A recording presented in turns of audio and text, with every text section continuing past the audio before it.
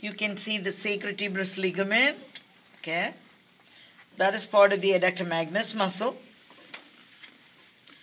This is the sciatic nerve, which runs and splits into two branches. The medial branch, which runs straight into the back of the leg, is the tibial nerve. The lateral branch is called common peroneal or common fibular nerve. That is the adductor hiatus, the opening in the adductor magnus muscle. The femoral artery continues down here as popliteal artery. The vein here is the popliteal vein. The nerve is the tibial nerve. The artery which runs here is the deep femoral artery or profunda femoris. Here is your perforating artery, which is a branch of profunda femoris.